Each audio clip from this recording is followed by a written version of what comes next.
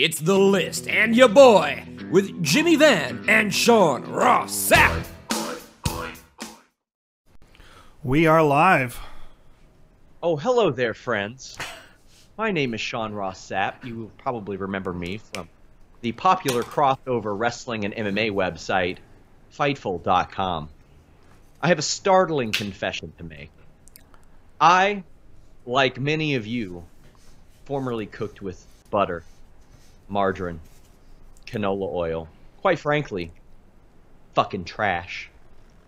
Fortunately, now I use OMG from OMG.com. That's a big-ass jar. Holy cow. That is big. You can get your vitamins A, D, E, and K, your omega-3s, your omega-9s, just by visiting OMG.com. That's OMGHEE.com. Let them know you heard about their fine product at OMG Butter on Twitter. Jimmy, we're on Periscope and Twitter and YouTube. And nothing broke? Nothing smoking? It's all good. You all can watch us on Twitter now, at least for now, until the shit breaks.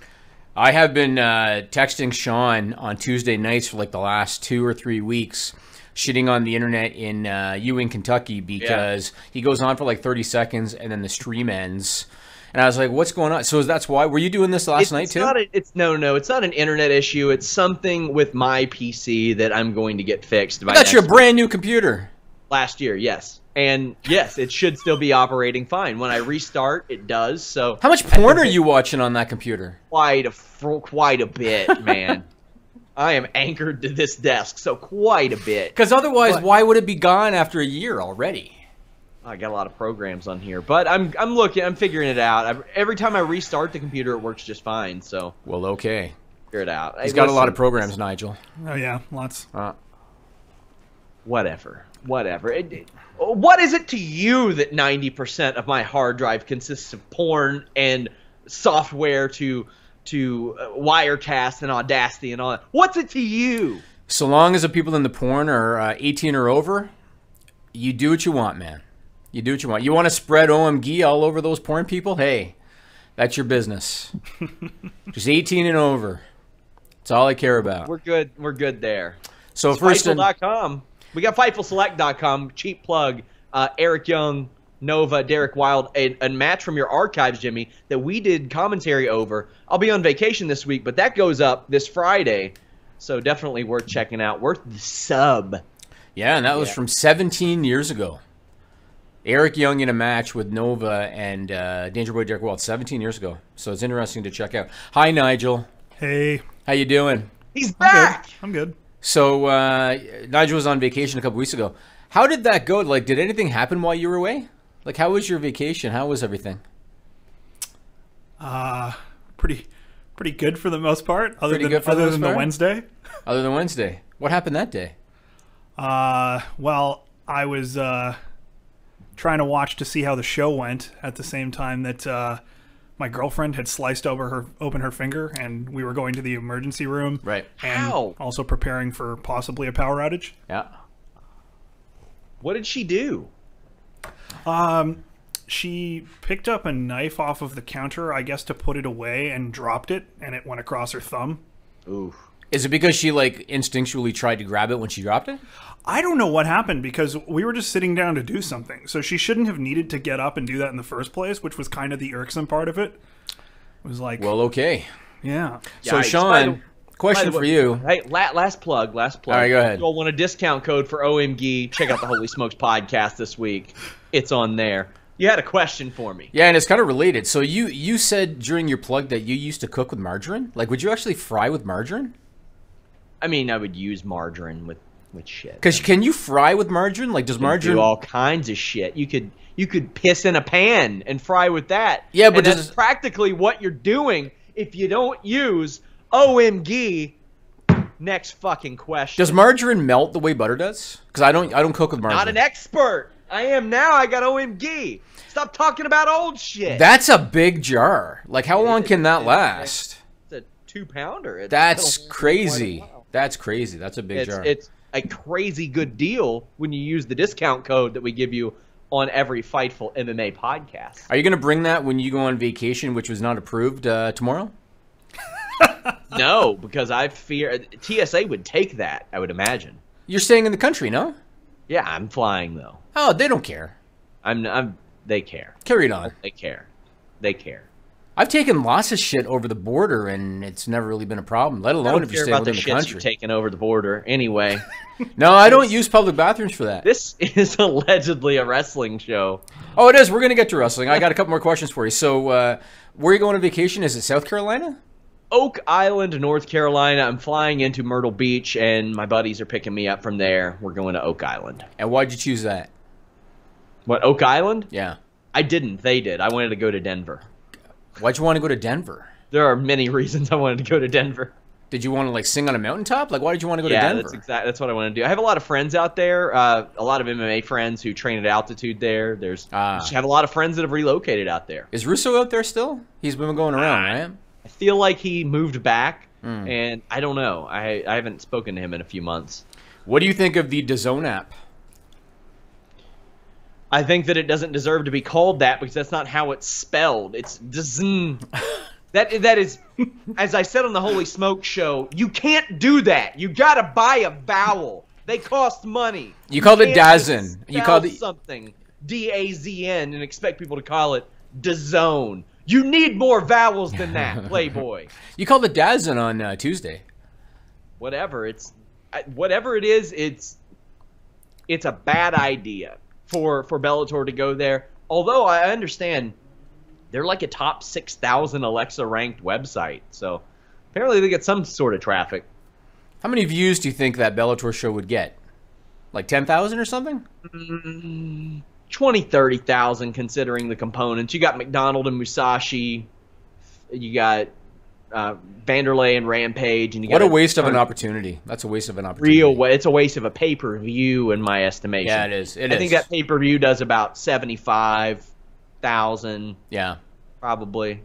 So you know something, Sean? We're doing this on June 27, and I last checked about an hour ago. It's 3 p.m. Eastern right now. I last checked about an hour ago, and WWE stock was at $72.05 for a market cap of $5.56 billion, which is insane. And it's all because yesterday James Ellsworth got rehired. That's exactly why. And people are stoked about Ellsworth Asuka next week on SmackDown. That's the reason.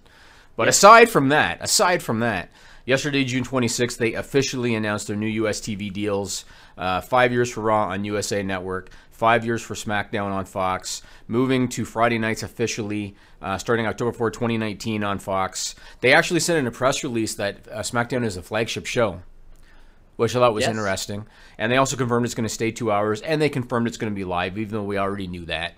So what'd you think of that whole thing? Nothing really new came out of that. It's pretty much all, Well, when I hear stuff like that, I selfishly think of how it will affect me and the site, and I'm like, okay, so instead of that slam-packed, usually Saturday, Sunday, Monday, Tuesday, it's going to be more of a Friday, Saturday, Sunday, Monday slam-packed thing, and it's like that's unusual. Like, would that affect this show? Would it affect other shows? How will that handle things? Friday night is an abyss for wrestling TV, but if Fox wants to do it and they're paying the money, then you do it. And a lot of people said, oh, but will it be live? How will they do it? What about the Hall of Fame? Who gives a shit about the Hall of Fame? With the money they're getting? That's up there with Mixed Match Madness for. Who gives a shit? They need to do that in a different setting and venue anyway. Make that Thursday. I'm more curious as to what this does for companies like for WrestleMania weekend, companies like Ring of Honor, who would traditionally run Friday, because now you're going to have a show that if you're WWE, you really want to load up that go home SmackDown when events are going to piggyback off of you. There are a lot of falling pieces here, but Friday nights, there we go. So they did a media call this morning, June 27, and as part of that, they provided a PDF presentation. I grabbed one page out of that, which Nigel's going to put up for our video viewers, because I thought this was kind of interesting. So this is a closer look at what they call their key content agreements for their top 7 countries or regions. And those countries or regions are the U.S., Canada, the U.K., India, South Africa, Latin America, and the Middle East.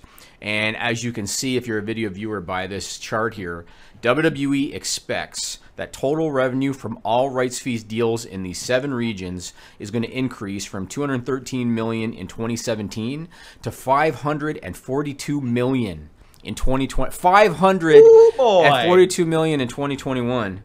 That's insane. Now, they did note that they have deals that they need to re-sign in some of those regions, and thanks to Chris Harrington that provided some of this information. So the UK and India deals are up December of next year. The Latin America deal is up October of next year. The Middle East deal is up at the end of 2019, but they fully expect that they're going to sign all new deals with all those areas. So shouldn't be a problem. It's pretty insane. They can keep signing James Ellsworth's new contracts with that kind of money, Sean.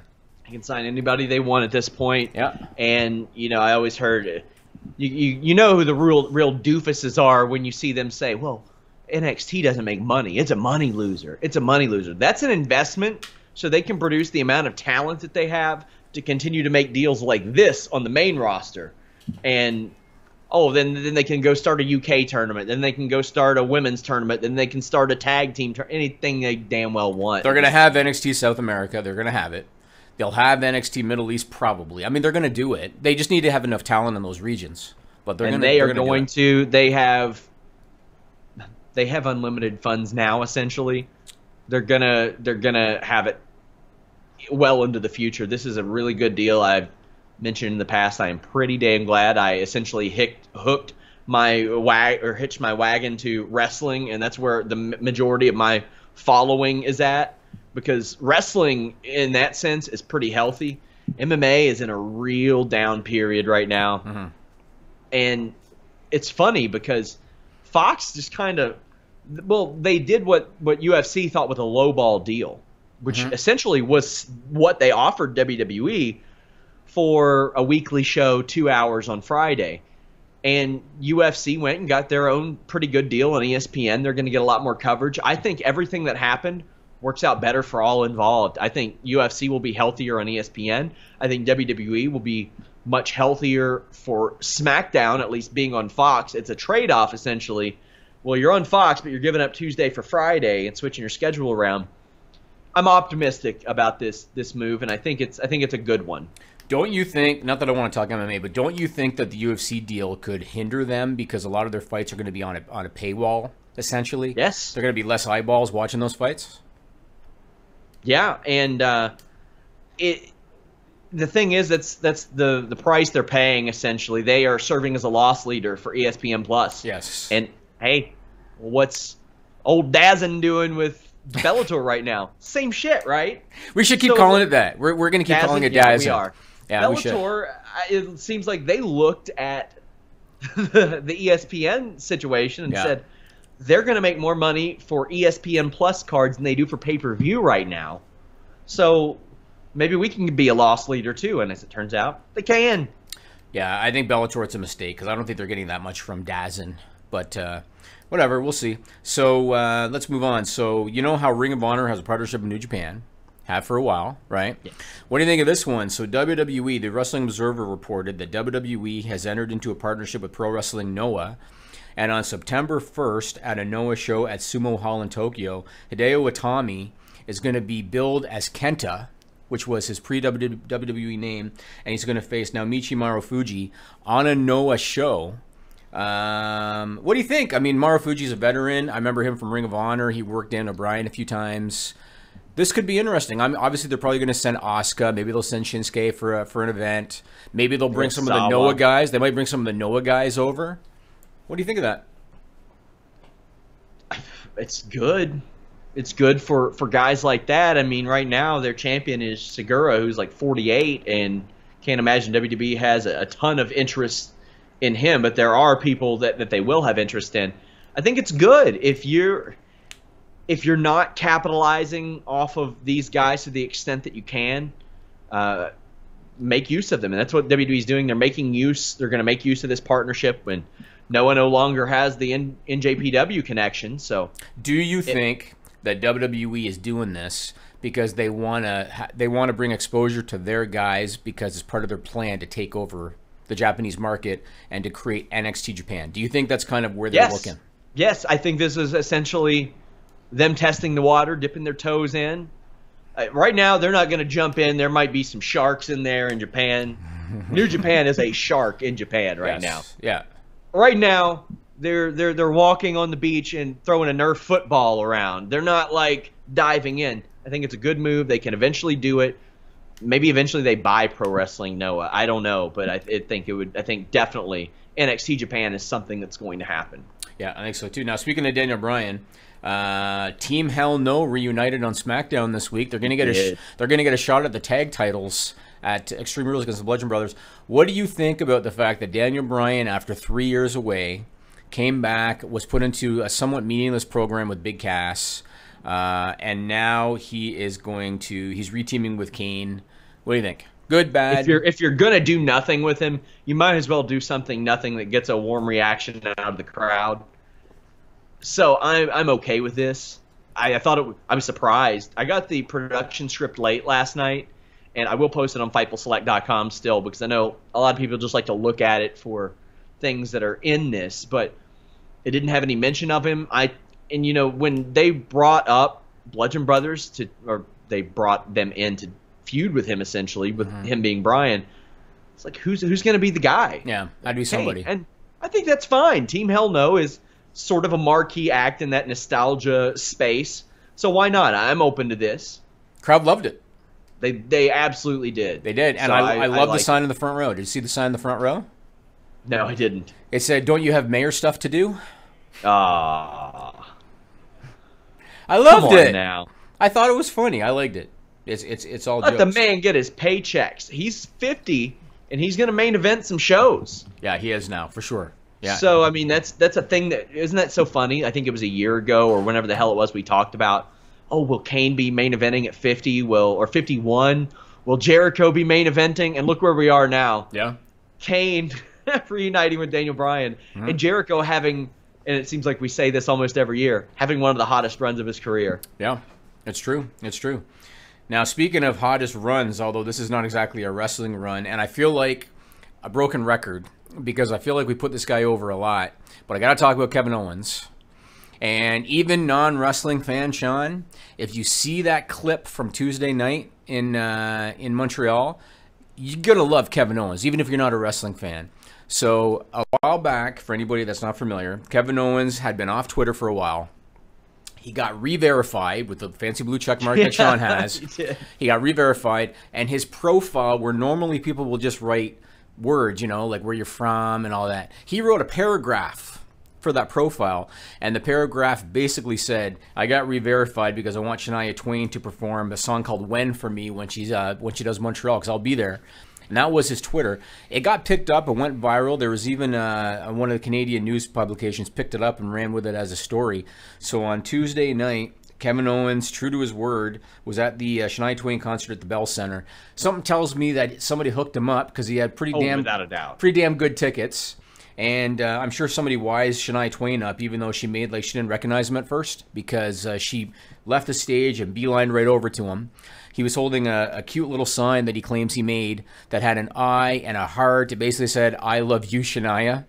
And then she grabbed him, went on stage with him, and here's a clip. So this ran on Fightful's YouTube channel. If you want to see the entire thing, go to Fightful's YouTube channel. You can see the whole thing. I just pulled 2 minutes of this real quick, and Nigel, go ahead and put that up. This is really awesome. The problem is that when I watch you in the ring, you are not like the typical, nice Canadian. Canadians are known for being so nice. I'm nice, Canadians are nice. But this guy, in the ring, he's a badass. He's got some pretty bad behavior going on. So listen, I can't really condone a request like that from such a bad guy like you. You're not a bad guy, but you're a bad guy in the ring. Let's call it a difference of opinion. I think I'm a great guy, I'm a great wrestler, and I think I've been doing pretty well for Canada. I've been representing Montreal very well. I think you should consider singing "Win" for me today. Okay, so listen, I'll make you a deal. Let me think here, I don't know how we can do this, because Win is not in the show, but tell me, who's your biggest rival? Well, Shania, right now I'm actually having a lot of trouble with a fellow by the name of Braun Strowman. yeah, I guess that would be him. Braun Strowman. Okay, so listen. I'll make a deal with you. The next time, well, no, if you can beat Braun Strowman,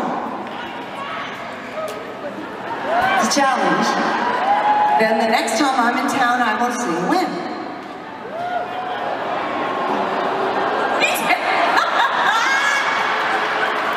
Shania, here's the thing. Yeah, I'll take it. Yeah. Oh, it's bedazzled. Here's the thing, Shania. Have you seen Braun Strowman? The guy is 7 feet tall, like 500 pounds, maybe more. Now you're asking me to beat him? Come on. Shania, seriously, I've been doing pretty well. I represent Canada as good as I can. I've won so many championships. That's got to be worth something, right? And you know what? I have more Twitter followers than you do. Come on. It's true, but you know what? Yeah, you know what? I was going to say that don't impress me much, but I do want to say that does impress me. You are awesome. You really are awesome, right? Kevin Owens. And we're back. I had it was so hard for me to choose a couple-minute clip out of that, Sean, because that whole thing was awesome. And it was so hard to pick. I ended up picking the part when he was accused of being heel, essentially, and he said, "Let's call it a difference of opinion." That's where I started. That's where I started the clip. He was so good doing that, and he was so quick and thinking on his feet and stuff. How many wrestlers in WWE today? You could probably count them on two hands, Sean. Maybe one hand would be able to do what he did on the fly in that appearance. He was awesome. How can you not love Kevin Owens? He's such a natural. He's really good. Yes. I didn't even know Shania Twain was Canadian until I heard her speak French at the beginning of this video. What? I don't really check up where people live. I mean, I knew that she sang country music. I didn't know country music was huge outside of Jocelyn in your office loving country music. You didn't know Shania Twain? Do you know Celine Dion's Canadian? Yeah, I knew that. She doesn't sing country music either. So that's how you knew, because she doesn't sing country music. Well, I mean, no, it's the fact that she speaks French all the goddamn time. In that weird wizard language? Yeah, the wizard language. Yeah. She is also a wizard, confirmed. I actually didn't know. To be honest, if you were to tell me Celine Dion revealed as wizard, I would be like, well, yeah, that makes sense. It makes sense. Of course she's a wizard. I actually didn't know Shania Twain spoke French. I was impressed that she spoke any French, because she's not from Quebec. Yeah, she's from Ontario, yeah. That's right. Yeah. But and the place was sold out. I mean, the Bell Center for a concert could probably hold 20,000 people. I was impressed by that. You know? Yeah, I thought, I mean, that's been the thing. Like, these acts that haven't necessarily had a lot of play in quite a while do well on the road. Do you think WWE will grab a clip of that and put it on Raw next week? Because they should. I'm pretty sure they had somebody filming. Oh, they did? No, I'm assuming. I'm not reporting. I'm assuming. You bring up Braun Strowman, you bring up this, you bring up that. Yes, I agree. Because she made a point of asking who he's feuding with. And that's interesting. And TMZ picked up the story too and ran with it. So if I'm WWE, if they don't air a clip of that on Raw next week, they're foolish. You're missing out on an opportunity. Yeah, I agree. Yeah. I think they should really capitalize on it. I agree. So, I've heard of some rare injuries, Sean, in years past. You hear you hear about guys like, they slipped on ice on the street and they broke their leg, or maybe they dropped a knife and then somehow they slipped and cut their thumb. You hear about rare injuries like that. I cannot recall ever hearing in all my years of following wrestling a guy getting bitten by a police dog at a live event. That's a first that I've ever heard of that. And I questioned if this is legitimate, but apparently it is, right? This actually happened. Legitimate. So Shinsuke Nakamura on Monday night at the SmackDown show in Bakersfield, California, was bitten on the leg by a police dog at the arena. I want to know what Shinsuke was doing to get himself in a situation where he got bit by the police dog. One of those. Maybe, but he got bit. Your dog is broken. One of those. But here's what's interesting. So he missed the SmackDown taping on Tuesday because of the injury. We don't know how severe it is, but whatever. This Friday, he is scheduled to headline a live event in Tokyo. Have you heard anything? Is he going to be able to make that shot? Because obviously he's the headliner for that show. Yeah, I've reached out to WWE. Haven't heard anything back yet. First time I've had to reach out about a dog bite. Yes. That's such a weird thing. As somebody says, that's some Bakersfield shit. But, yeah, man. That's weird. I've never heard of that. That's so weird. And they knew about it much earlier than they announced because he was already factored out of the script for SmackDown Live Tuesday evening. So they knew that he wasn't going to be able to make that. Just weren't really going to say much about it, I guess. But I hope. I mean, obviously, it'd be a big hit if he can't make that show. I noticed that you posted on maybe Twitter about a lot of the top talent that wasn't used on SmackDown this week. Yeah. AJ Styles, the Iconics, Samoa Joe, Charlotte, and Randy Orton had time off anyway. But Carmella, Asuka, lots of people because they were doing a lot of media and stuff. But right. I know that several of those people were back the day before. So right. Now, man, it was a nothing happening show until the last 5 minutes. There have been, I don't know if it's conspiracy theory is the right term, but there have been theories that because WWE now has all this guaranteed money locked in for 5 years, that they care less about making stars and care more about just producing content. Do you think that plays into the decision? Let's not have the champion on the show. Let's not have Samoa Joe on the show. Let's not have Shinsuke Nakamura on the show. Do you think that's part of the thinking? I don't think you have to have everybody on every show. I think it's a good thing, but unfortunately, generally when that happens, it's because they don't have anything for that person. Ronda Rousey isn't on the show, not because they have some master creative plan. It's because they think they can't hold the interest with her for this month period. It's one of those, the author's a paint art on the show because they're not in the title picture and we don't want to put them in something not creatively satisfying. Well, who's that on? That's on creative. Mm-hmm. Now, I'm okay with a few of these people not being on the show, but man, those are a lot of your heavy hitters. Oh, yeah, That's a ton of them. It is. And as a result, you got a nothing happening show. You had a U.S. title match, ended in a fuck finish, main event, fuck finish. Is that an industry term? Is that an industry term? It is now. It's a Fightful term. Fuck finish? Fuck finish. You had Becky Lynch beating Sonya Deville, whatever. Neither of them are in a program. Okay. A lot of nothing happening on this show, and that's really unfortunate. It wasn't bad to any egregious level or anything. It was just you could have missed it if all you need to watch is the YouTube clip of the main event. That's it. Yeah, it's normally what I do on Tuesdays, normally. Oh, like I was saying off the air, wouldn't you know that this week I was able to catch the last hour live, tuned into the SmackDown post-show podcast, and it goes off the air in 33 seconds. Yeah, it seems to be the trend, right? It feels like it. Whenever I have the chance to watch live, it fucks up. It seems like it. I don't know how that is. Let me ask you this, Ronda Rousey. I understand what you're saying about the month off, creative, and all that. I get all that. Did her Hall of Fame thing have anything to do with it because it falls the first week of July, no? She's wrestling 2 days later. After the Hall of Fame thing. Yeah, she's wrestling at MSG 2 days later. So the night of that UFC show, she's scheduled to be at MSG. By the way, she wasn't on Raw this weekend. She was wrestling a couple days before. Also, another Raw she's scheduled for within that 30 days. So I had all these people saying, movie obligations, Hall of Fame, they're building tension. Shut up. Yeah, you bullshit. Did you see the Twizzler commercial? Was she in a Twizzler commercial? She did a Twizzler commercial. I didn't see that. My wife loves Twizzlers. So. It's posted on Fightful.com. The site that you are the managing editor for. That's where I saw it. I literally didn't see it. Was it in the Fight Size? Yeah, I think update? So. Yeah. Okay, yeah, then I saw that. I mean, I saw that it was posted. I didn't watch the Twizzler commercial. Oh, yeah. You've probably seen the concept, right? It's when they got somebody looking serious and then they put a Twizzler in their face and they break out laughing. No, I've not, but I will. That's basically what they did with Ronda Rousey. You've seen it, right, Nigel? No, I haven't seen it. That's what they do. I see some weird apologists about shit like this, man. Like, people saying, oh, well, they're not confident in her mic skills. And I'm like, what show have you been watching since the first night she was on there? Because she has been exceptional. She's been great. Yep. On the microphone since then. I agree.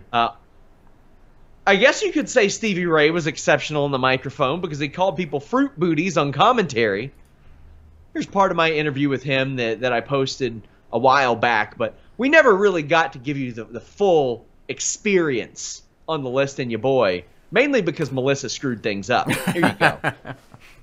We talk about media and podcasting, and obviously you had a broadcast career in WCW. Your brother Booker had been involved in that in recent years since he became less active in the ring. When that first happened, did he bend your ear or try to get any insight on that? No, because we used to, me and my brother that is stuff we used to joke about with each other.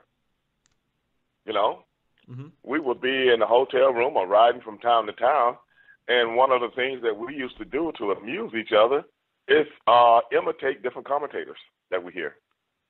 Which ones would get the best Whoever. play? It didn't matter. It didn't matter. Whoever. Gordon Soley, Gene Oakland, whoever. You know what I'm saying?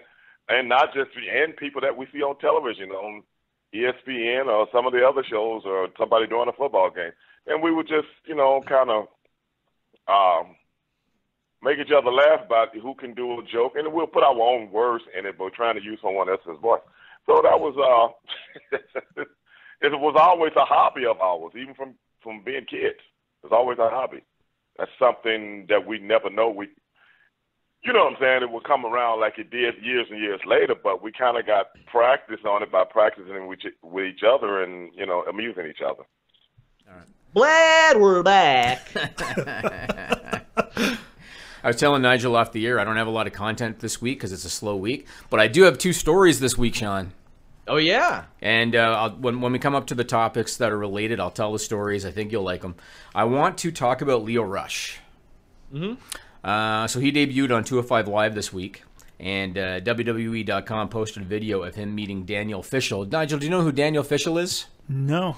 She was Topanga on Boy Meets World. Oh, yeah, okay. And there's an independent promotion in California called Pro Wrestling Guerrilla, PWG, that for some reason attracts celebrities to their shows. Okay. So Daniel Fishel's a fan of that stuff. Who's the chick from Modern Family? Sofia Vergara. Her and her husband, Joe something. Her post was actually great. I'm not I'm not into celebrities, Nigel, but they are fans of PWG as well. And Daniel Fishel became a fan of Lio Rush because of PWG, and they would exchange messages on social media. So I'm bringing this up because she was at the SmackDown taping this week, and WWE.com posted footage of him backstage, and she was being walked through the back and saw him and went over and gave him a hug and everything. So he debuted on 205 Live, and let me tell you, man, I watched the match. It was against Dewey James. This kid is insane. He is insane. Yeah, not as great as the fantastic jobber they found. Yeah, he was Dewey a James, wonderful jobber. Yeah, he was. Wonderful jobber. But he was. I've been saying this for a long time. I thought Lio Rush or Ricochet are the new Rey Mysterio for WWE. I agree. As much as I like Ricochet, I think Lio Rush has more potential in that regard. Yes, he does. Because of how young he is and the charisma factor too, I think. The only thing with him, so this match, I mean, obviously he's smaller than Ricochet, and so he does fit the Rey Mysterio mold long term more than Ricochet. You talk about athleticism out of this kid, doing nip ups, turning it into kicks and stuff like that. He's so athletic and quick. The only thing about this kid more so than a Ricochet is I hope he can keep his head on straight. Because we know what happened when Emma was let go, and he posted some stuff on social media, and you know he is very charismatic, but you can tell that he's got some pompousness and arrogance to him too. And if he can keep his head on straight, there's a big future for this kid because you talk about a showcase match. That's what that match was on 205 Live. It was a showcase match, and if you guys haven't seen it, go on YouTube and look it up because he was spectacular in that match. Yeah, I'm going to talk about this more on the Fightful Select Weekender podcast tonight, but it was a great display. He did a lot of really athletic things like stopping on a dime and changing direction. He did it several times, which is not easy to do. Like it's very, very difficult. The first time I saw him live was at the NXT tapings last year, and boy, and I got to see him against I think Velveteen Dream. I'm pretty sure. Oh boy, that was a fun start, and he's just special, man. Yes. And even the things that Ricochet does, I think Lio can do it just a step above. Plus, he's 6 years younger. Right. If he keeps his head on straight, he's got a 15-year WWE career at least ahead of him. I agree. And can be something very special. I love him taking off the jewelry and stuff. Yes. Even after the bell rang. Right. That's a good touch. Whoever thought of that, great idea. Yeah, and again, he's got personality. He's got a sense of humor. He's got charisma, but he's got some attitude. And so we'll see what happens with that. I actually went on YouTube to look up because I remembered hearing about it. I'd never seen it. Lio Rush against Ricochet in PWG. And I watched the match this morning, and I got to say I'm not a big fan of the Lucha Libre style. because to me that style comes off choreographed and it comes off, I don't know, not the way I like to see a wrestling match. My complaint about that Lio Rush Ricochet match is that a lot of it was like a lucha libre match where they were just doing a lot of flips and counters and stuff like that. I'm not a big fan of that, but athletically, it's quite the spectacle. If it makes sense within the course of a match, I love it. You see a lot of wrestlers that do the handspring into the ropes. If I see somebody do that stand with a dazed opponent like I see so often, I think that's stupid. If you're doing it to reverse an Irish whip, Tajiri used to do that. And he was that great. makes sense. Yep. You're reversing the momentum. You're kind of throwing them for a loop. But if your opponent is standing there and you hit a handspring into the ropes, I'm really confused, especially when it's into a cutter. I'm like, why wouldn't you just hit him with a diamond cutter right there? If anything, that negates momentum. Really weird, but Lio Rush and Ricochet both have so much potential, and it's good that WWE is open to hiring people like this, because I said for a long time, and I'm sure Shane Helms did it when he was an agent there, because we talked about it weekly when we had the Shane Helms podcast, people wrestled the same in Impact for a long time, and by that I mean they all wrestled like Mike Bennett. All of them. You see their top guys now. Eli Drake, you'll see him do a springboard moonsault or something. You don't see most guys with his level of charisma and his personality have to resort to that, but he knows that he's got to step up and do something different. Now, Impact has too many people that are just little X Division guys that don't really stand out that much. And I think Lio Rush, even though there are a lot of guys who wrestle that cruiserweight X Division style, he can go a step beyond that. Absolutely. And do something that they can't do. Yes. And I like that. I mean, as athletically gifted as Cedric Alexander is, I would challenge him to try to do the stuff that Lio Rush did in his debut this week. He wouldn't be able to. That's just athletically, Lio Rush is really gifted. So we'll see what happens. Here's an interesting one. So we saw Sami Zayn at Money in the Bank get squashed by Bobby Lashley, and he got pinned after a standing vertical suplex. I think two of them. And I remember watching that thinking, well, that kind of fell flat. That was kind of insignificant. Then Sami Zayn is off TV. We hear rumors that he's hurt. He did an interview this week with WWE.com, and he said in the interview that he actually has 2 torn rotator cuffs in both shoulders. Can you imagine? He wrestled on that, Sean. He wrestled on that. He did live events, and we're not talking squash losses. He did 10, 15, 20-minute matches with 2 torn rotator cuffs, talking in the interview about how he would have trouble pulling the bed sheets onto himself, but when he would get out there and do a match, I guess adrenaline kicks in. He said, I was able to do it, kind of thing. Unbelievable that this guy had 2 torn rotator cuffs. So he went to Birmingham, Alabama to Dr. James Andrews' clinic. He had surgery already on the right shoulder. He's got to wait 6 to 7 weeks for that to heal. Then they're going to do surgery on the left shoulder. And he is hoping to be back by WrestleMania next year, which is more than 9 months away. So what a situation for Sami Zayn. 2 torn, it's unbelievable that he wrestled for that long with that injury. It's impressive. Yes. It is impressive. So yes. All the dipshits that talk about, I can't believe that Sami Zayn is a tough guy because of how he looks. Well, now you fucking know he's a tough guy. He wrestled through 2 messed up shoulders. Creatively, he could use the time off. I agree, yes. I agree. Because they weren't doing anything with him. He was in one of the all-time worst feuds in WWE. Yeah, this is the best time for him to be gone. Yes, it is. And hopefully, unfortunately for him, if he thinks he's going to be back for WrestleMania season, usually that means he'll be back the night after WrestleMania and not actually for WrestleMania. And not get the big payday. Yeah. Yes, correct. Yeah. I want to get your thoughts, and I don't want this to be a negative podcast, Sean. All right? Don't want this to be a negative podcast.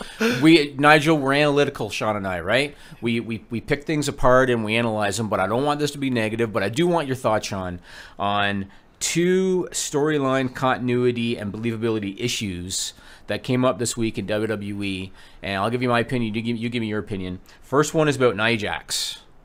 All right? So she started 2018 as a heel. She went into WrestleMania, turned babyface. Alexa was making comments about her weight and all of that. turned Nia babyface, goes into WrestleMania challenging Alexa Bliss for the Raw Women's title, beats her, wins the Raw Women's title. Then, that was in April. Then in May at Backlash, she has a rematch, Alexa Bliss. Nia Jax beats her again to defend the title, and then Nia Jax cuts this promo about anti-bullying and believe in yourself and all this bullshit. That was in May. Then a week after that, they announced that Nia Jax has challenged Ronda Rousey. And then they tell the story about, because she knows this is the time to beat her. Ronda's going to get good, and this is the time to beat her kind of thing. And for no reason other than who her challenger was, Nia Jax started acting like a heel again. And she started mocking the armbar, and she started, trying to intimidate Ronda. And she was acting like the bad guy, beating up on Natalya, and then kind of feigning concern and all that kind of stuff. Then they do the match at Money in the Bank. Alexa cashes in. And now on Raw this week, Natalya's going out there to face Alexa. Alexa's got Mickie James. Natalya's by herself. No, she's not. Here comes a smiling, happy Nia Jax, high-fiving Natalya, going out with her together. We spent the week together in Lake Tahoe! So Nia Jax essentially has warped back 3 months. She's actually gone into a time warp, and she's gone back 3 months. What do you think? Trash! Yeah. It's really not good at all. When you creatively value the brand more than building individual stars to prop up the brand, creatively it suffers. Yes. Now, I'm here before people go, well, they just signed $1 billion deals. What are you talking about? Where's the glasses? Where's the glasses, man? They're not here. They're in Deep. Worn them for months. I need to keep them here. I will take them on vacation with me because I'm blind, but you can't tell me they're doing their best creatively. I mentioned this earlier. Authors of Pain were off the show for months. It took them 2 months to debut Sanity. Andrade Cien Almas has had 2 matches against local jobbers in 2 months, and they haven't even delivered on an advertised match with Sin Cara, whether he's hurt or not. They need to put him on TV. It is an absolute lack of creative ability, whether sloppy. it be from Vince McMahon or the team itself. It's real bad. It's really bad. And here's the problem. They always talk about the casual fans. Like, you have your smart fans and you have your casual fans, and the Raw audience, when it's really up in viewers, is because of the casual audience, and that's what they always claim. The casual audience isn't this dumb, Sean. The casual audience is going to see Nia Jax coming down the ramp smiling to be with Natalya, thinking, wait a second. Like 2 weeks ago, she beat her up, and her training partner. Right. Her training partner, too, is embroiled, because that's the new, Natty's a heart, did you know? She's a heart. Right. Her new one is, hey, did you know that she trains with Ronda Rousey? Right. Training partners. Yeah. Okay. Yeah, it's really bad. The other one I want to talk about is Brock Lesnar. And we have talked about how the wrestling fans today, most of them are smart. They know what's going on. They're on the internet. They know what's going on behind the scenes. They're not dumb. Going into WrestleMania, one of the reasons that the Roman Brock story didn't work, and one of the reasons that the crowd didn't go with Roman, aside from the fact that they already are rejecting him and all that, is because they didn't believe the story. When Roman was saying, I haven't gotten any opportunities, he gets all the opportunities, he's a part-time guy, he doesn't care about you guys, he only cares about the money. The people knew this. They knew Brock is all about the money, and Brock has X number of appearances on his contract, and he has the whole time that he's been with WWE this run, and the fans understand that the whole time. And I think they still respect Brock's ability and, the things that he can do that not everybody can do, but they understood it. So now here they are going into Extreme Rules. They claim we're going to do a multi-man match to determine a number one contender, and that number one contender is going to challenge Brock at a date to be determined for the Universal title, and they decide that Roman and Bobby Lashley are going to be 2 guys in. This week, Heyman writes this big thing on Facebook about bullshit, and then they say, Kurt Angle posts a tweet, and he says that Brock won't honor his commitment, and so they're canceling the multi-man match.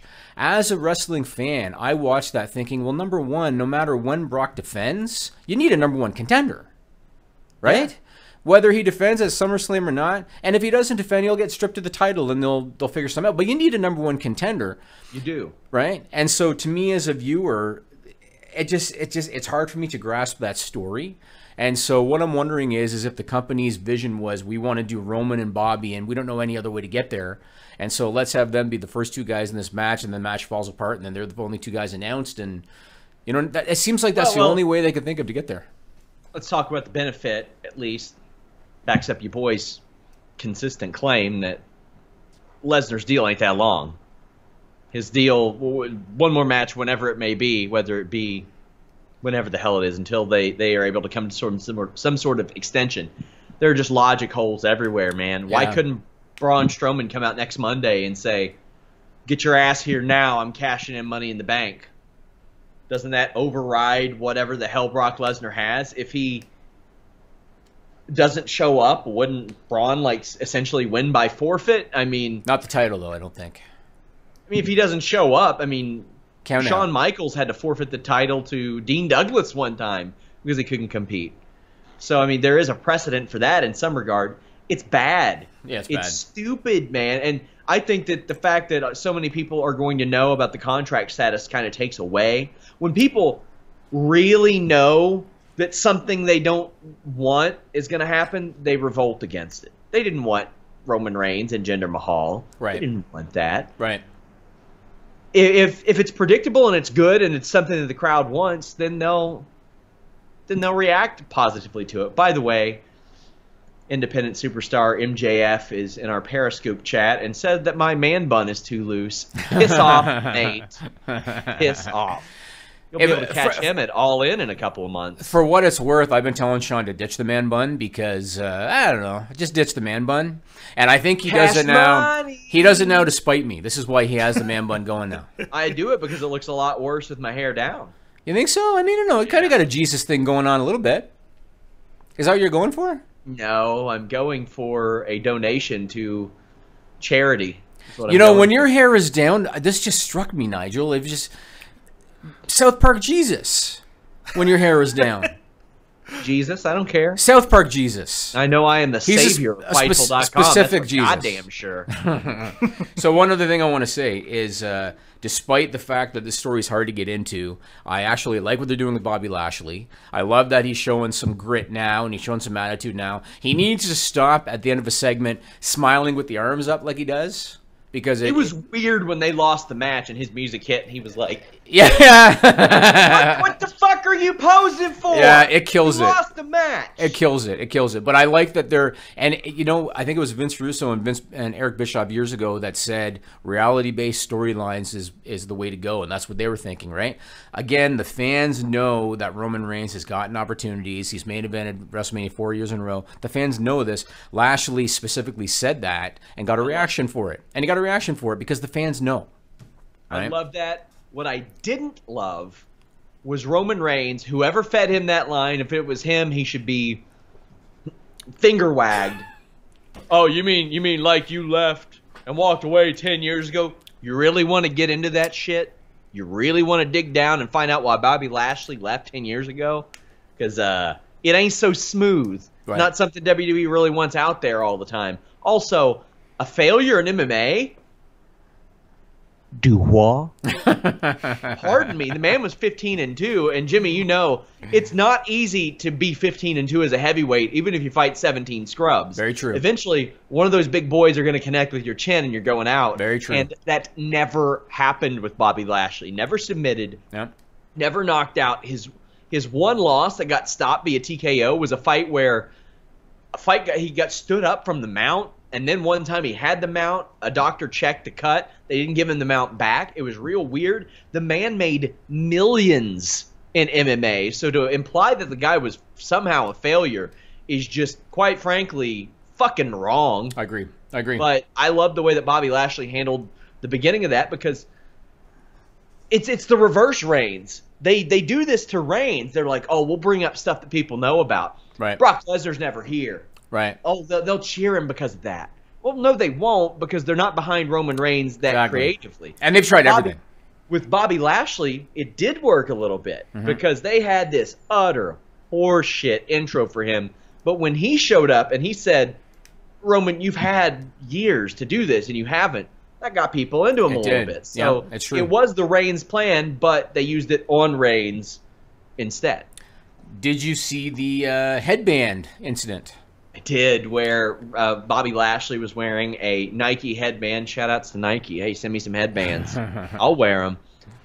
The ref or the production saw it. The ref had to relay the message, and Bobby Lashley flipped it. And the referee was in the middle of doing the, okay, Roman's in a headlock, and I got to see if he's going to submit. And as soon as he got that instruction over his headpiece, he forgot about the headlock, got up, walked over to Lashley, said, nix the headband, went back over and went back to doing the referee submission thing again. So I thought that was good. And shout out to John Pollock, because I think he's the first guy that noticed that. Yeah. So shout out to him. Let's go to Stupid People, Nigel. All right. This is a stupid song, it just goes on and on. You might find some meaning, but you would be wrong. All right, thanks to TrevorStrong.org for the usage of the song. And once a month, I like to give a little explanation as to why the hell we do Stupid People News in the middle of a wrestling podcast. So this segment used to be called WWE's Excessive Usage of Stupid Nicknames. And we would talk about how many times they said the Big Dog and the Architect and the Goddess and all this bullshit. And we actually had a guy, Gilberto, who would actually count them for us every week. Yes. I'm sorry, Gisberto, who would actually count them for us. And what we discovered was that not only were things not getting better, they were getting worse. I think Corey Graves told you off the record that they're told to do all that. So it's all Vince McMahon. And so we decided, okay, this is redundant. It's not going to change. And we turned it into a Stupid People News thing, which still has Vince McMahon's face on the intro because it should. He earned it. He earned it. He earned it. Also, I love when I go to the Trevor Strong Stupid song on YouTube and I see people that comment, the listen your boy sent me here. Yes. There you go. So he's getting his money's worth. Yep. So this first one, Sean, some of these you might have heard of because they made the news, and this is one of them. It was reported by the Associated Press on June 21st. Did you hear about what Burger King Russia promoted as a World Cup promotion? I didn't. Okay. Did you hear this one, Nigel? Yeah, I did hear about it. Okay. So Burger King's Russia social media division, they have a history of doing questionable marketing, and they've done stuff in the past. So what they did this time around, and Nigel's going to put up the thing in a minute, they put up an ad offering a lifetime supply of Whoppers to any Russian woman that can prove that she got impregnated by a soccer player during the World Cup. And the reason that Burger King Russia wanted to do this is that they wanted to ensure that this type of act, or what is it here? They wanted to ensure the success of the Russian team for generations to come. Put up that ad, Nigel, if you haven't already. Yep. Burger King got it removed. Burger King's head office got it removed, and they released a statement to the Associated Press. They said, "We are sorry about the clearly offensive promotion that the team in Russia launched online. It does not reflect our brand or our values, and we're taking steps to ensure that this type of activity does not happen again." Yeah.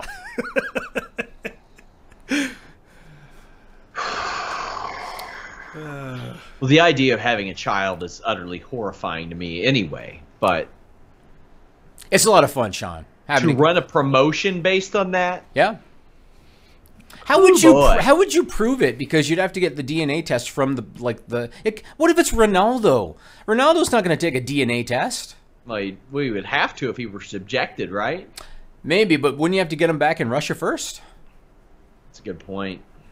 But anyway, that's what they did. Good damn point.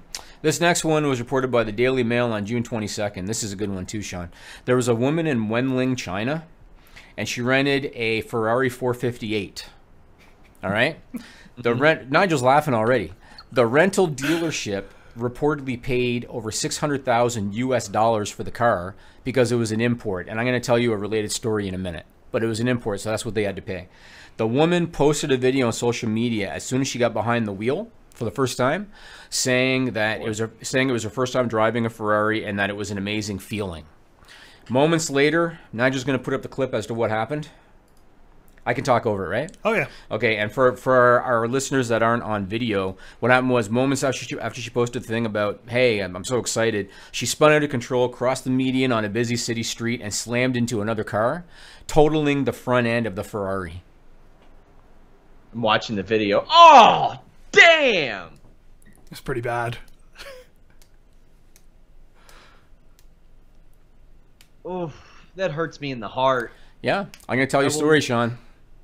Go ahead. And this is a good story. About a year and a half ago, I bought stories. I do tell stories, but only when they're good. And this is good. Wow. Come on, shut up. This is good. A year and a half ago, I bought my wife a car for her birthday. I got her a Mercedes-Benz SUV.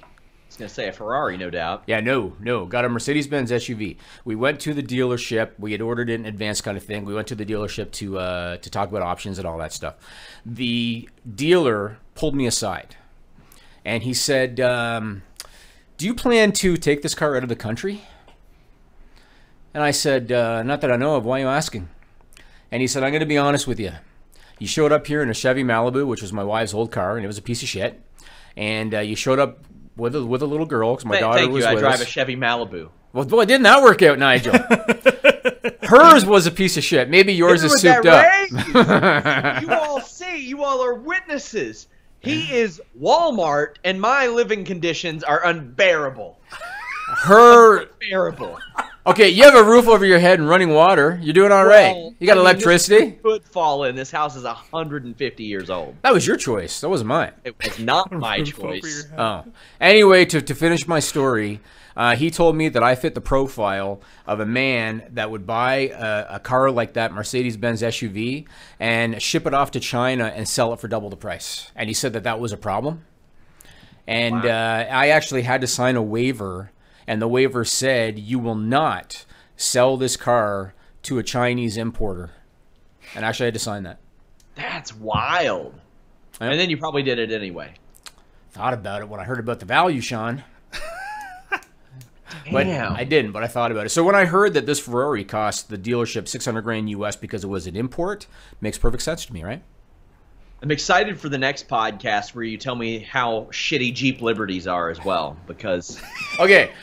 For the record, I haven't seen your car. My wife's car was a piece of shit. I haven't seen yours. Yours might be in better shape.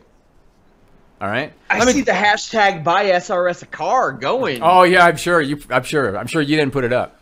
I didn't. One of our riders did. Sean, let me tell you, man. Whenever I would drive that thing on the highway and try to pass another car, I would hear the Malibu cry a little bit. All right. Yeah. Because it didn't have the power to overtake another car on the highway. That car was a piece of shit. Yours could be all right. Say, as a wise man once said, you owe me a 10-second car. Okay. This last one is for the SRS file. And this was reported by CBS 4 Denver on June 20th. We have a video that we're going to play, but there's audio to the video. So let me set it up first, Nigel, and then I'll throw it over to you. Sounds good. So there's a girl that calls herself Lin Lu on Facebook. And she posted a video that has gone viral. And it's showing her secret to better skin and better health. All right? I think that's a good place for me to throw it to the clip. Put the clip up, Nigel. Sure.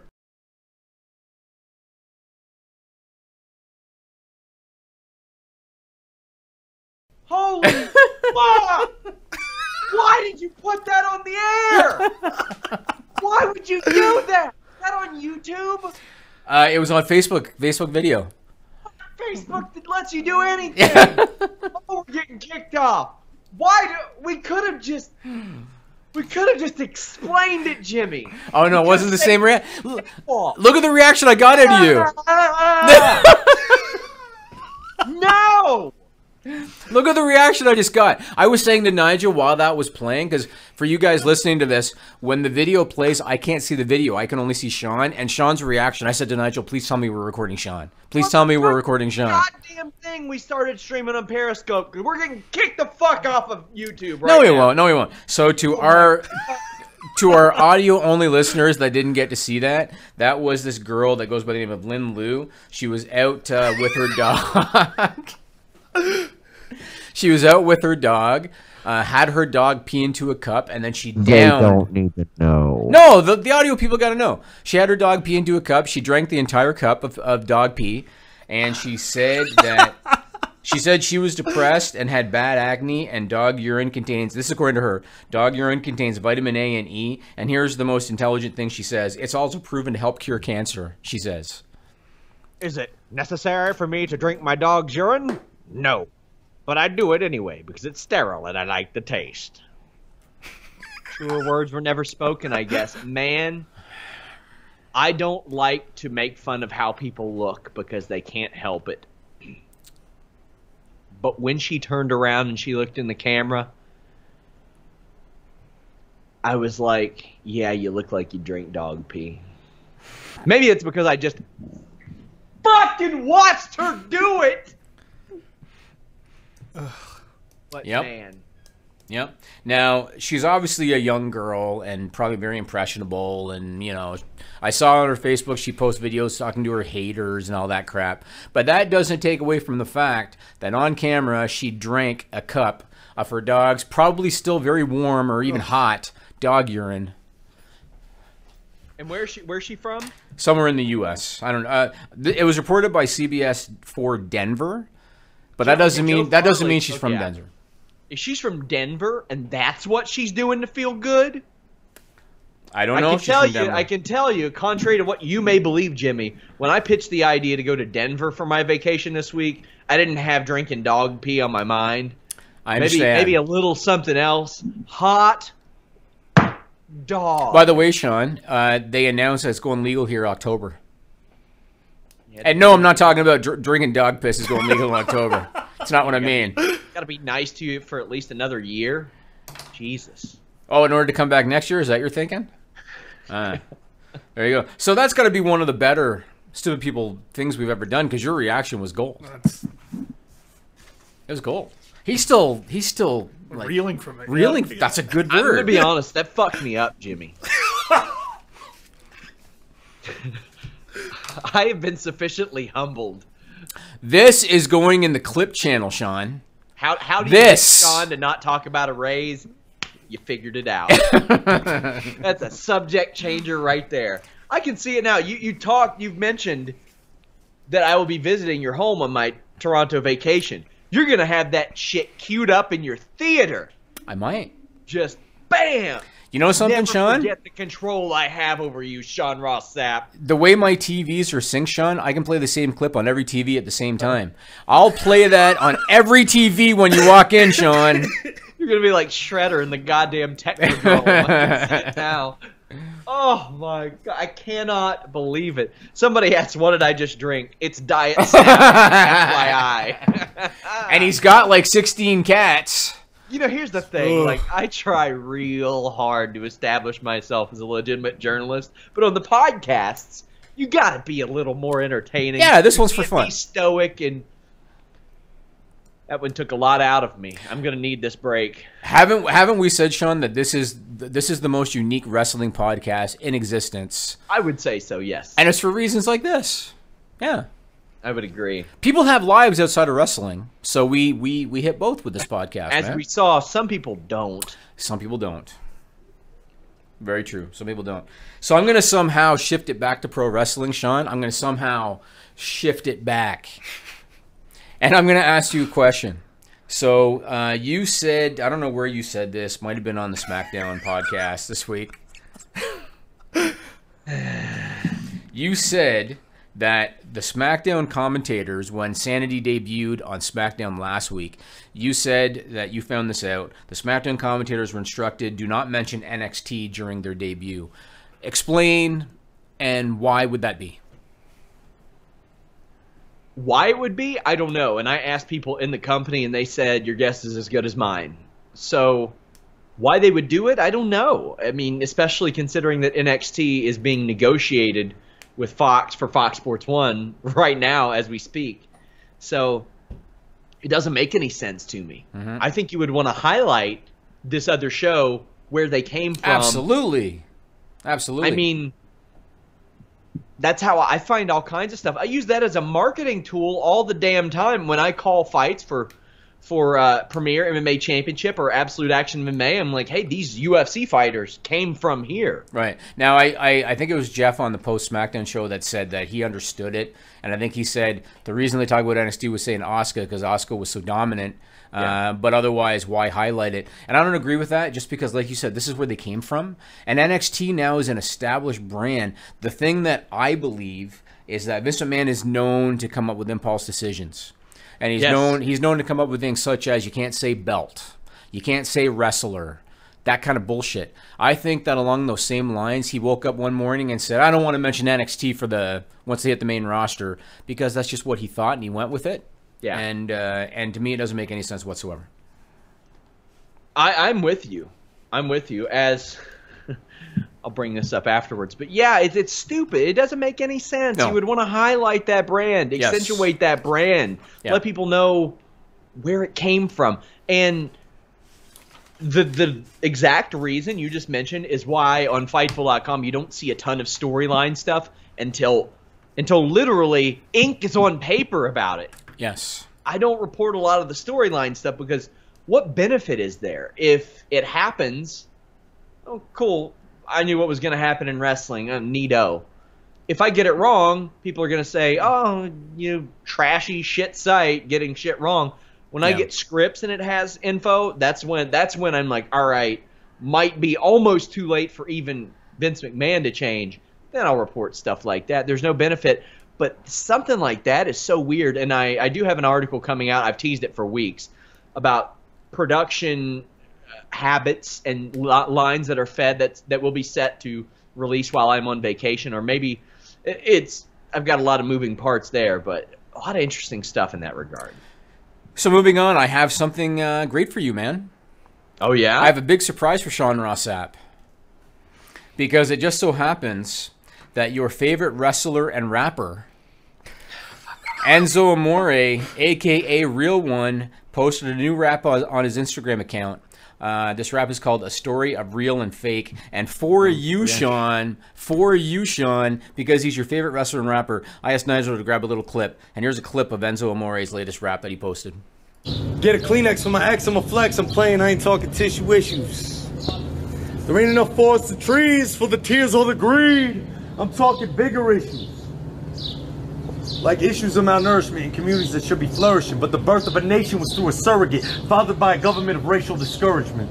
A bastardized set of principles and precedents written by slave-owning presidents.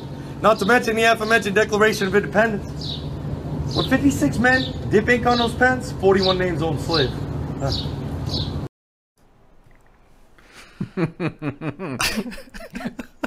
Now, I gotta say, while that clip played, Nigel was laughing. So, Nigel, I want your thoughts. I mean, at the beginning, like, we didn't play that part, but at the beginning, there was like this whole ramble where he was like, I don't know if people are going to be able to keep up with this. And then he goes on to like say the most generic things about slavery and injustice in the U.S. It was like, Melissa says, put the dog pee girl back. I hate this. That's way better take. Yeah. So, in related Enzo Amore news... Look, you just try... You know I'm going on vacation tomorrow. You're just like, let me fuck with him as much as I possibly can. I'm having fun this week, man. I'm having fun. Maggle. We want to entertain, but we also want to keep it wrestling related to the best we can. Putting right? Enzo's rap video up there is a good way to not entertain. Well, but your reaction's entertaining. That's true. Fair. So Enzo was on the Stone Cold podcast, and I know that Stone Cold got some heat because, well, it wasn't him that put it up there, but somebody on Stone Cold's podcast page wrote about the major buzz that Enzo's song got, which is bullshit. But anyway, he was on the Stone Cold podcast, and I was talking to you this morning, and you said that he confirmed your report. I mean, the thing was, WWE were under the impression that he knew about the accusations ahead of time. Vince McMahon, according to Enzo, mind you, said, you got to tell me about stuff like this. And he's like, well, I just got a random email from somebody claiming to be an investigator a month ago around Christmas. Well, that's when you tell them. That's when you look into it. You contact whatever police department is involved, not just your attorney. You have your attorney get all that shit squared away. You handle it. So there you go. I mean, he went out and said, I didn't know anything about this ahead of time. Then on an interview with Steve Austin, said that he did. However, you know, I've argued with one of our writers about this who said that he's acting guilty. I don't think he's acting guilty. I think he's acting like any self-unaware jackass would act in this situation. He feels like the situation has been rectified, and if he didn't do it, and I've offered my personal feelings on that because I have interacted with the accuser, and she was very excited to get coverage. You know what? He's capitalizing off of it, and I think him saying that, I think he says a lot of the right things, but then there are other situations where he says a lot of the wrong things and says a lot of dumb shit, and really, I don't know. He's his own worst enemy sometimes. Right. That's really the thing I can say, and that guy is so goddamn talented. at things that are not rap music, but he is so goddamn talented. And you know what? Cass is too, to a degree. As we said last week, 2 peas in a pod, those guys. And there is still money to be made with those two eventually, somehow, somewhere. But man, it seems like they fit together really well. And it's those types of friendships, Jimmy, you see why they pair together so well, but then you also see why they can't stand each other. So, right. What a mess. Yep. Go into your thing, and then I'll get to my story after that. Stevie Ray, here he is, Fruit Booties. You and your brother are obviously a part of the legendary tag team Harlem Heat, but you all came from Houston. When you all were pitched Harlem Heat, was any part of you like, why not Houston? No. Actually, we pitched it. Oh, really? Yes. So how'd that go down? And how was it? Actually, we pitched it. Well. They wanted to. I remember somebody wanted to call us Chicago Heat, and I think it might have been Dusty Rhodes, and a few other names came up, but we was like, no, we like Harlem Heat. Was that maybe to play off of the Road Warriors being billed from Chicago? I have no unearthly idea, and really, those kind of things I never gave credence to, but. Me and my brother's pretty stern about trying to have as much control of our careers as possible. And that was one of the things we all, I can't remember how. Well, it was coming up with names for us. Me and my brother, we was always pitched from 110th Street in Harlem. So we was like, no, we like Harlem Heat. And I guess they seen we was kind of stern on that. And they was like, okay, we'll go with Harlem Heat then. That's how it pretty much happened. That ended up working out pretty well, didn't it? Oh, yeah. I mean, if we discuss something amongst each other and we come to a conclusion on it, it's pretty much that's what's in our crow right now.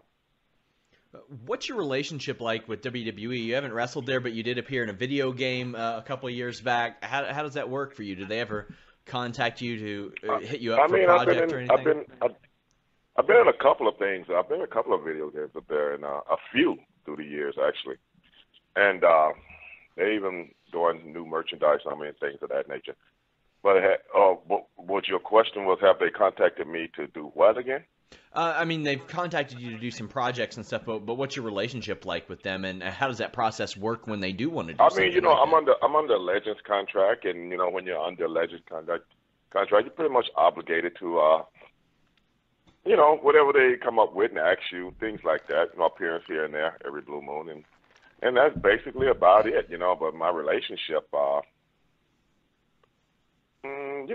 pretty cool, I guess. That full interview over at youtube.com/Fightful. Just type in Stevie Ray. Also, we have several stories from it up on Fightful.com. Hit that keyword, Stevie Ray. I got to break some news to you, Sean. Okay. We've heard that interview before on the List on Your Boy. We've heard an excerpt from that interview because WrestleMania week I had like 6-7 different clips on there. We heard the exact one you just played. Maybe. Because Nigel and I looked at each other and I said, I've heard this before. And then Nigel said, yeah, the next part of it is this. And then boom, it played as soon as Well, there you go. And now you'll never hear it on here again. Okay. It is officially uncanned. It is out of the can. I think it was already out of the can, but we just part of it was. We put it out of the can again. So I'm going to tell you a story.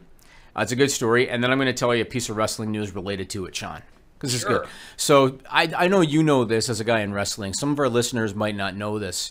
Oftentimes, wrestlers are booked for non-traditional events, right? Mm-hmm. Which means oftentimes wrestlers are booked for things outside of the usual, hey, we're doing this live show on this day, and here's your opponent, and it's going to be in a little arena in front of 500 people, whatever the case may be.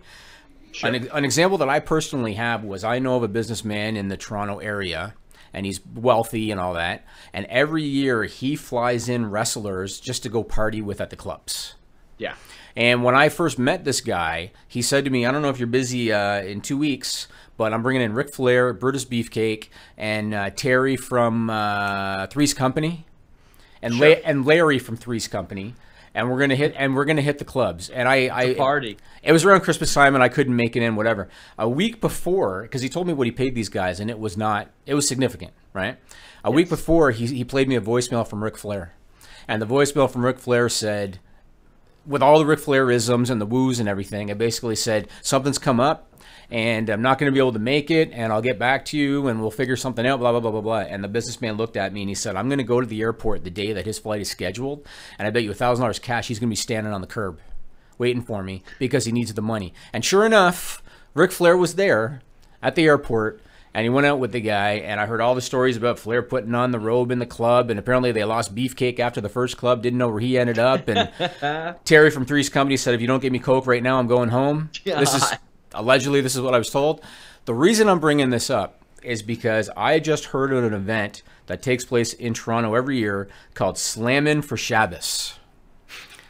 And Nigel's already laughing. Nigel's already laughing. And apparently this past Monday, June 26th, was the 3rd anniversary of this thing called Slammin' for Shabbos. It's a fundraiser. Proceeds go to a charity called Tom Che Shabbos, which is a charity that provides food to Jewish families in need in Toronto. They do the show in a backyard of a house. They did like a $55,000 live gate. Yes. And now... U.S. Yeah, you can't really call it a gate. It's not really a gate, but unless there's an actual gate on the yard. Yeah, well, but if you saw the footage of it, and Nigel's going to put up the wrestling photo.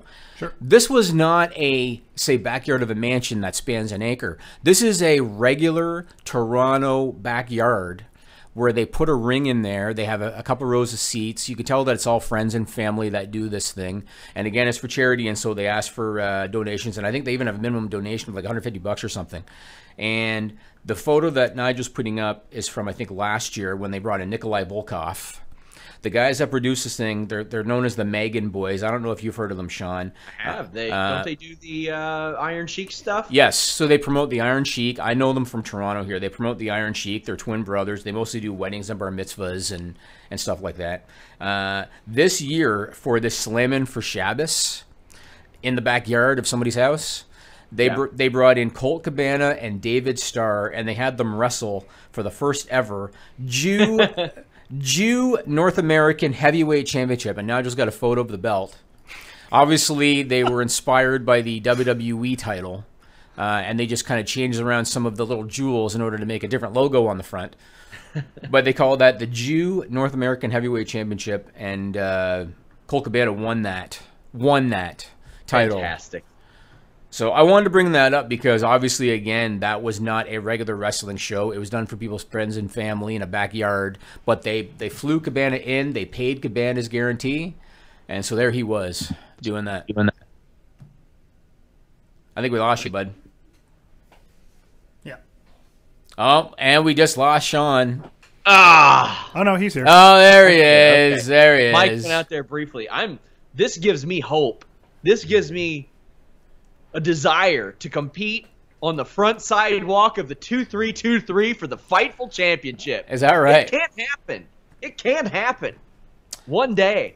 But this is, hey, I mean, cool. A good booking for David Starr and Colt Cabana and the Megan Boys. Apparently they know how to get shit going.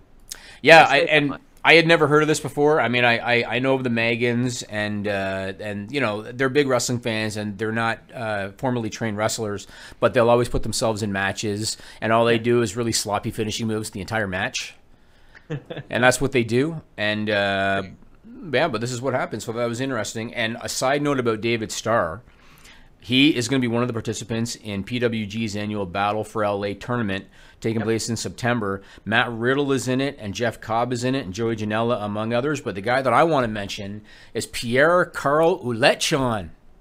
Yeah, he's the darling of the independent circuit right now after WrestleMania weekend. That's what PWG does. They see who emerges WrestleMania weekend, and they usually book them. And he had a great match with Walter that weekend and is going to continue there. He's also in the Scenic City Invitational very soon, and in August as well. So he's getting those bookings in. He's wrestled as much this year as he has any year in, I think, in quite a while. It's amazing. So longtime fans will remember him as Jean-Pierre Lafitte in the mid-90s, the Pirate. Then he was one half of the Quebecers with Jacques Rougeau, and they won the WWF Tag Team titles. Yeah. Now he goes by the name PCO, which is short for Pierre-Carl Ouellet, and he's going to be 51 in December, Sean. I think it's a great way. He rebranded himself without changing his name. He changed his wrestling style, which, to be honest, he was always known as a good worker. Right.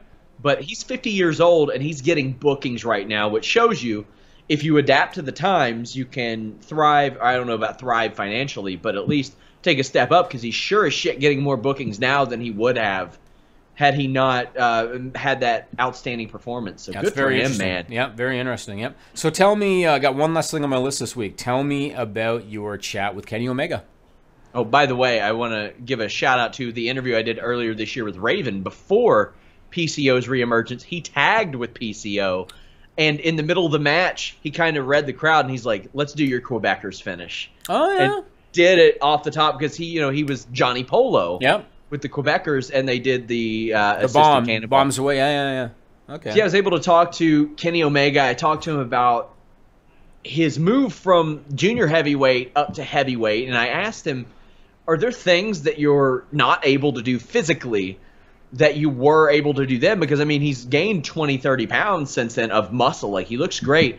But if you remember back then when he turned on AJ Styles, there was this promo where he said, I'm tired of starving myself to make junior heavyweight. And it's funny because you look at the transformation he's made physically, and it supports that promo. Mm-hmm. And he said no, because honestly, I was working with a pretty bad neck injury that could have got a lot worse, and fortunately, it didn't.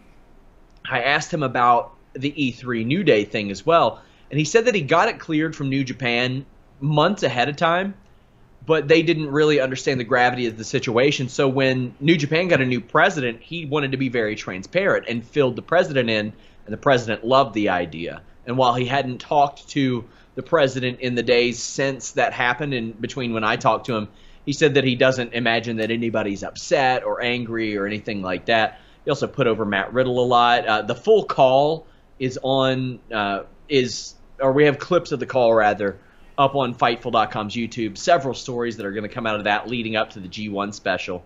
Fightful will have a presence at the G1 special as well. We're doing a content share thing with our buddies over at Pro Wrestling Unlimited, and they're going to go there on behalf of us and themselves. So looking forward to that too, man.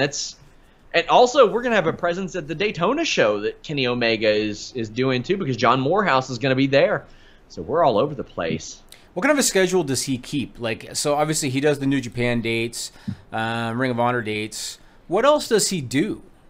So that's the funny thing where somebody was like, oh, I don't know if he can wrestle that style every day, every week, and keep it up, and blah, blah, blah. And I'm like, he's wrestled as many matches as Dana Brooke has this year. Right. He's not on some crazy psycho wrestling schedule. And he said as much. That was the next thing I had talked to him about was, considering that you faced Kenny Omega or Chris Jericho so late into his 40s, is that the type of thing you would want to do? And he said, that would be awesome and almost poetic if I could wrestle as long as the guy who I originally modeled my career after. And he said, as we expand globally, I don't think New Japan needs me wrestling on every single house show. Right. I think that me transitioning and doing things like E3 can help out New Japan globally and expand and make people say, oh, this is what New Japan is.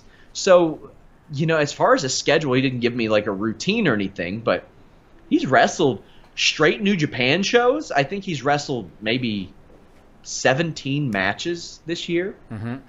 And now that's before G1. That shit is about to get ramped up big time for G1. But I think considering his style, it is good that he doesn't have to wrestle all the time. And that format really, really works for New Japan. I actually have a question. I meant to ask this on the air weeks ago, and I forgot, and it just popped in my head. And maybe people in the live chat can give me their opinion. So when I moved into my new house and was unpacking stuff that had been in boxes for a long time, I found a whole bunch of WWF pay-per-view DVDs. A lot of them still in the packaging that were given to me because I used to, when I ran my old website, jimmyvan.com back in the day, the Canadian distributor of the WWF DVDs used to send me them every month in order to cover them. When I shut the site down, I continued getting sent these DVDs for like 2 years after I shut the site down. Which often have bonus footage that WWE Network does not have. So would it be worthwhile to people for me to give those away as contest prizes? Yes, I think it would be, and that's what we'll do. Hot dog. I got a whole box of them, man. So we'll start giving them away. I've got a ton of stuff that I've accumulated too that I've been sent from like people. Basically, that's what they're trying to do. They're trying to get promotion. And like, what am I going to do with some of this stuff? So we're going to start giving some stuff away. We're going to do it various methods: Facebook, Twitter, Instagram, on the shows, on Select. We'll really vary it up. So it would serve you fellas very well to go like all those. Go ahead and do it. It's the right thing. So that's it for me. We got about 4 minutes left. Do you want to play that video again of the of the girl? Don't. Please don't. Why not? No, I'm kidding, Nigel. I'm kidding, Nigel. Nigel's getting ready to cue it up over there, Sean, but I'm kidding. Please don't. I'm kidding. Oh, man. So we've got a lot of stuff going up this weekend, even though I am on vacation. I've got a new pilot series, essentially, of articles that I'm running, enhancement stories, where I talk to people who became regulars in WWE, WCW, ECW, Impact, about their experiences as enhancement talent. Like, before I talked to Gangrel, I had no idea that he wrestled Big Boss Man in 1988. And then I didn't even realize he was essentially a regular jobber for the WWE in the mid-90s as Vampire Warrior. He wrestled dozens of matches there. So if that catches fire, we'll do that. We have a Wikipedia fact check. We have a thing from Scarlett Harris comparing the stars of Glow to the stars of WWE, which works even well. I'll do some editing to that to reflect what happened this week. But we have a ton of stuff. You know that Friday's payday. Are you going to get the invoices up before you go on vacation? No, I will. That's the work I will be doing on vacation. Oh, because otherwise I was going to say, wait till you get back and then I'll take care of it. Yeah, I think we're all set there. Friday morning, I will be doing invoices. So, Fightful staffers who want paid before Monday, send it to my Gmail. And Monday's a Canadian holiday too, meaning that you'd have to wait till Tuesday. Yeah, Canada Day is July 1st, but because it falls on a Sunday, we have the Monday off this year. Wow, that's some bank stuff. Banks in America are like, oh, it's National Hot Dog Day. We better close. It's so weird, man. I'm like, why are you closed for Flag Day? I feel like that there's a lot of Canadian holidays. I don't know if you agree with me, Nigel. I feel like there's at least one a month. There's only 2 months, I think, out of the year that don't have a holiday. Yeah, it feels like it to me. Yeah. In America, let's see. There's February doesn't have President's Day if we're talking banks, but there aren't really as many. But we got Family probably Day. Good for morale, right? I mean, Nigel, do you like that you get about a day a month extra off? Oh yeah, I'm thinking they should add 2 more in just to make it actually even it out. Nigel, you need to stop talking. So, come on. Feng shui on the calendar. I feel you. After this, don't forget FightfulSelect.com. Stupid People Extended. Got 3 good ones. There you go. That's all I got, man. I got this. It's a big jar of OMG from OMG.com. Seriously, guys, if you want a discount on this stuff, check out the Fightful MMA podcasts. We have a discount code on there. I am going to try to stream Holy Smokes podcast on my personal Twitter next week. I want some more attention on that. Definitely a downswing in MMA, but next week is a real big show. If you're even just casually interested in MMA, next week is the show to watch. We've got Stipe Miocic against Daniel Cormier, Max Holloway and Ortega, Ngannou and Derek Lewis. This UFC 226 show is loaded. Also, fun. Yeah, a programming note, Fightful Select Weekender podcast is tonight. I'm taking questions on there as well to make up for last week's show. And the week after I come back, July 7th, I'm going to try really hard. I'm going to do a New Japan post-show podcast live. Then immediately after that airs, I'm going to try to go live with the 226 post-show podcast. It's going to be a wild night at Fightful.com, and we have you covered for everything. Also, we have a presence at this weekend's Ring of Honor shows. We're everywhere, damn it. Follow us at Fightful Online. Most importantly, visit Fightful.com. So you're not bringing the gi to where the hell are you going? Oak Island? Oak Island. I'm just afraid of what might happen in TSA, and I love this thing. So does that mean you're going to like fry with margarine when you're in Oak Island? No, the guy that we're going with a couple that we know, and he was our strength and conditioning coach for the fight team. I get the feeling that he's got probably his own goddamn gi. Gotcha. But gotcha. We'll be eating healthy while we're there. Okay, that's good. Enjoy. Till next time, guys.